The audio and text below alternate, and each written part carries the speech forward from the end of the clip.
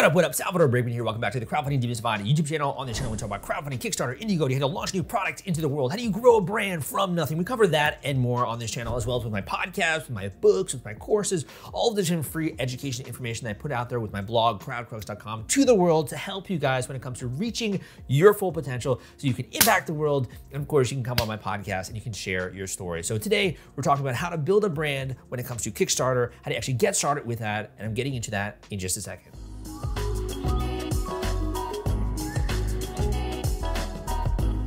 All right, man, how you doing? I've been missing you. I hope that you've been watching some of my videos and also been tuning into my podcast and also been maybe checking out some of my free courses and content out there on the web with crowdcrux.com, etc. So I hope that you've been at least taking action towards your goals, because I really do, for me, believe that my community is different from every community out there in that we are freaking action takers. We work hard towards our goals. We're willing to focus. We inject creativity into our work. We also have passion and we have that inspiration that other people just lack. We're not just having ideas. We are also action takers, right? So I'm really trying to get to 50,000 subscribers on YouTube. So it would mean so much to me if you would come subscribe to this channel and give me a thumbs up if you also like this video. But that being said, let's get into some of the major tenets and principles when it comes to building a brand from nothing that you maybe have not thought about before, or that haven't even just been presented to you in this easy to understand and digestible way. So let's start on the more technical front, which is developing brand guidelines. Okay, so brand guidelines are something that actually I don't recommend starting with, but I think that from a technical standpoint, it's actually something that's easiest to do, right? When it comes to just kind of like a checkmark item or a to-do list item.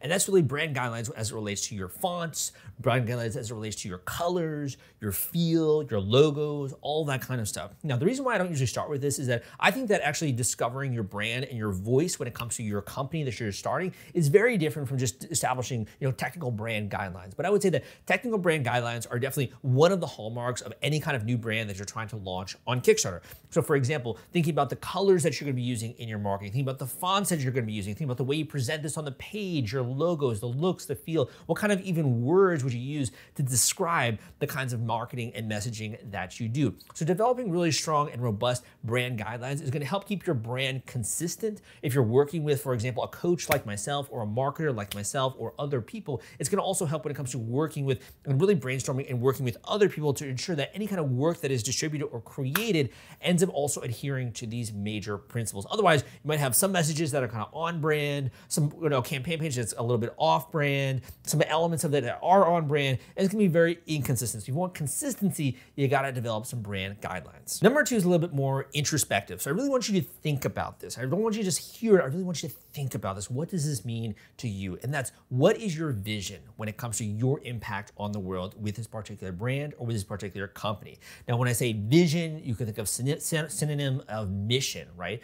What are you trying to do? What is the vision that you see happening in the future? Why is it that you're starting this? Why did you get so passionate about this? What was your inspiration? And more importantly, what does your brand say when it comes to, what you're trying to actually communicate to the world? So message, mission, vision, these are all synonyms for basically what you're trying to have happen. And this is why this is so important, is that it makes people kind of identify with you and what you're doing on a much higher level. For example, Nike. Like, think about Nike, the Nike brand, okay? These guys are selling footwear, right? They're selling sneakers, which is a commodity. It's made out of, it's things that anyone can get access to. Very easy to make, very easy to manufacture. And obviously there's some interesting technology there as well. When it comes to the materials, it's cloth, it's fabric, right? It's really a commodity at the end of the day. But what is Nike really good at? They're really good at branding. They're really good about solving a message. How do they want to impact the world? What is their vision? The fact that they're trying to get people to really realize and internalize that they can just do it. They can go out there, they can attack their goals, and they can actually see success in that way. So I would recommend kind of starting with the overall vision, and you might have a couple of different vision statements which you actually work on,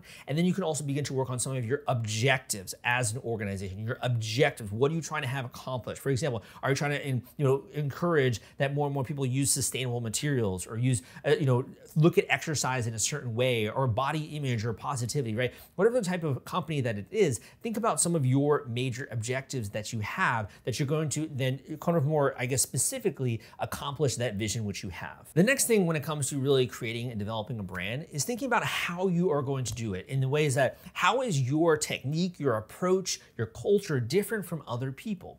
How is your way of doing things as it relates to assembling a product, thinking about a product, marketing, manufacturing? How is it different from everyone else? Is your way of actually developing new products more along the lines of Apple, where you're actually thinking about, in the original days, I guess you would say, or in the early days, right, when Steve Jobs was running the company, the things that you would leave out, and minimalism and intense focus, right? And really also transitioning very quickly to new technologies, even maybe before you're ready. How is your way of thinking about product design? How is your way of putting products out there into the world, the materials that you choose to use, or even your ethos, your culture? How is this different from other people? The next point that I want to make is a little bit controversial, okay? And the reason why it's controversial is that whenever you make a stand, whenever you say that you believe in something, whenever you put something out there into the world and you're like, you know what, I believe in this, but not that, you're always going to have people who are on both sides of the equation. Some people agree with you, some people do not agree with you. And I think actually Kickstarter as a brand in and of itself is a great example of that. So Kickstarter obviously has their own brand. They have their own mission, they have their own vision, they have their own objectives, and they also have things that they stand for, and that they believe in. And to be honest, just looking at their company culture and also looking at their brand, in some ways that's alienated some of their customers, and in other ways it's really cohesively drawn and attracted other people to them, right? The types of people that also agree with those kinds of messages, whether that's more ethos, or that's more the beliefs or how the world should be, etc. So think about, what do you stand for as an organization? I know that sounds very lofty, very heady, right? Beyond I thought I was just making a product, right?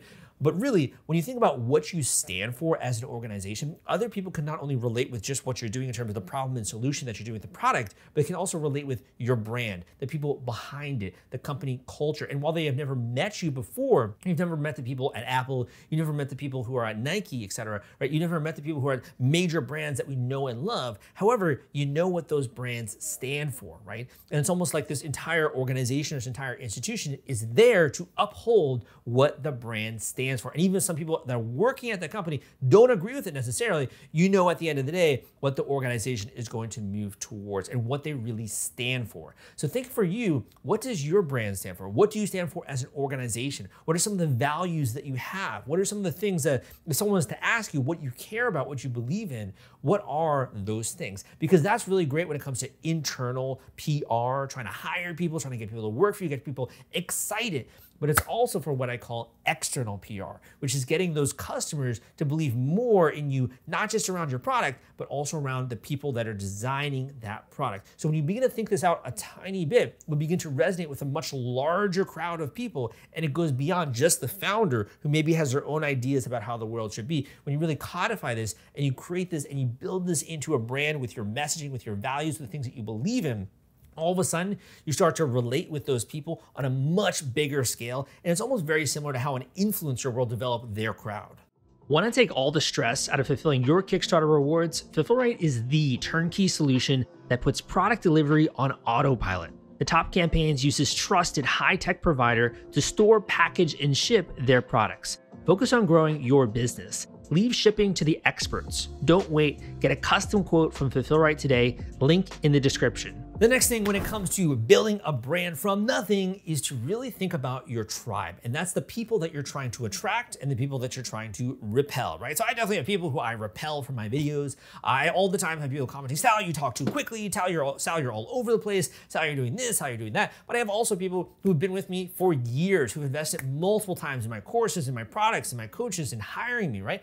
So I'm really appealing to a certain niche demographic of people with my brand. And the same is true of you, which is that you have people that you want to attract and people that you want to repel. So the more you can identify who your tribe is, what do they look like, right? If you had to create an avatar, if you had to think about what they believe in, if you had to think about what got them excited about your product in the first place, what are the things that they care about, right, that are happening in the world? When it comes to the things that they care about with the materials, maybe even of the product that's being made, how do they view themselves? What keeps them up at night? These are the questions that you can ask yourself to really understand who it is that you're going after, who it is that's part of your tribe, and who it is that's not. And any major brand that's out there, any major person who's had any kind of influence whatsoever in this world always has their tribe and has other people that repel them. They're very polarizing in that way. You cannot create a brand for everyone. So we'll share just one or two more tips as it relates to building a brand from scratch and kind of understanding this. And a lot of this is obviously a little bit more heady, than technical. However, these are important things when it comes to building an organization. And again, a lot of this is both internal PR within a company, but also external PR in the way that you're talking about the brand. So at the end of the day, the brand is really based in the heads of the people who you're serving. It's based on the experiences that they have with your product. But if you're starting a brand from nothing, they obviously don't yet have an experience with your product. So the way that I like to think about this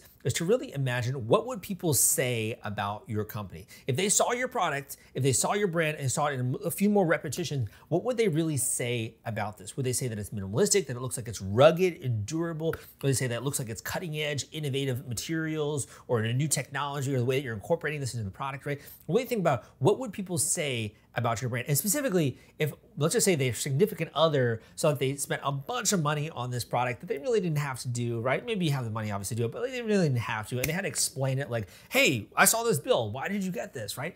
And you had to explain that. How would you explain it? Is it for because I need to have better equipment, or I need to have something that's a little bit more minimalistic, or I need to have something that has many different compartments, and this is why I love it, right? Or this is made with such incredibly great materials that's gonna be durable and long lasting forever. Or this is the high end, this is the cream of the crop, and this is why I got it. Or I just believe in the way that this mission, is being executed in terms of sustainability, right? Think a little bit about what would other people say about your brand, what do you want them to say, and more specifically, what would they tell other people as to why they bought or why they believe in your company and your products. So I got one more tip for you today, which is actually, in my opinion, the most important of all of them. But before I do, definitely go and check out my free course down below when it comes to how to actually start a Kickstarter campaign. So starting a brand, when it comes to a whole new brand on Kickstarter, is definitely a big feat. And there's no reason why not to just ask for a little bit of help. When I first got started in this industry, there was nothing like this out there. I've taken years and years to develop teachings and principles and resources to help you, whether it's my free blog on crowdtrucks.com, my YouTube videos, my podcast where I'm interviewing people that are raising money every single week. I'm really trying to help you, man, reach your full potential. So if you want to really get access to that in a step-by-step fashion, go and check out the free course I have down below at crowdtrucks.com/Kickstarter, as well as some of the other links that I got there in the description if you want to learn more about how we can talk, how we can interact, and how we can help you get this company set up from nothing. So this is kind of a little bit of a secret. All right. But really, when it comes down to it, if you want to build a brand from scratch, from nothing, and you want to do it on Kickstarter, there's one question that you have to ask yourself. And that is, how will people's identity change once they bought your product? Think about that. How will someone how do they want to perceive themselves? What is their identity at the end of the day? And by buying your product, how does it move them one step closer towards that identity that they want to have? So for example, if they're a nature outdoor goer, a backpacker, a camper, someone who loves hiking, and you come out with a new backpack or a new hiking product, maybe they want to feel like they're ultimately prepared. That no matter what happens, they got everything they need in their little rucksack or in their little backpack, and it has all these little compartments, and they're ultimately prepared for anything that is going to happen. Or maybe you created a new EDC product, right? And that EDC product has a bunch of different functionalities, so even if a random situation comes up, they're going to be prepared for that particular situation. Or maybe you've even created a new fashion product, or a new, say for example, you've created new sneakers that allow you to go into the water. It's not gonna have like a very waterlogged sneaker, so they're almost waterproof to a degree. And for someone who loves paddleboarding, or someone who loves going and doing lots of stuff in nature, love doing outdoor stuff, maybe for them, that also plays into their identity, which is that they can go and play and do that stuff. They can go kayaking if they want to with their friends. And then of course they can go pop into, a saloon, I guess, or, pop into a bar and just have a beer, have a glass of wine with some of their friends, and it's not going to be any kind of weird transition there. So think about, what is their identity? What is the identity you're trying to appeal to, and how, by buying your product, are they moving closer to that identity? And at the end of the day, that's really the crux of your brand. Think about the brands that you buy. Think about the products that you buy. How do they move you closer, one step closer to that identity that you believe in, that you have, that you want to continue to be, and really help you, I guess you say, be the best version of yourself. So I hope that this got you thinking a little bit, got those wheels turning a little bit, and got you brainstorming some of the things you might have to think about and answer in order to really create a brand from nothing. And really at the end of the day, this is kind of incorporating some of these thoughts and realizations and answers into your brand guidelines, but also into the messages which you're communicating through your graphics, through your videos, through the content you're putting out there on social media, through the things that you choose to highlight when it comes to your Kickstarter campaign page, through the things that you go through when it comes to your videos specifically on the Kickstarter campaign. These are things that you can incorporate in order to create that kind of brand cohesive feel. So I hope you enjoyed this video. Give me a thumbs up if you liked it. Come subscribe for this content for more videos just like this. My name is Sal, and I'll see you next time.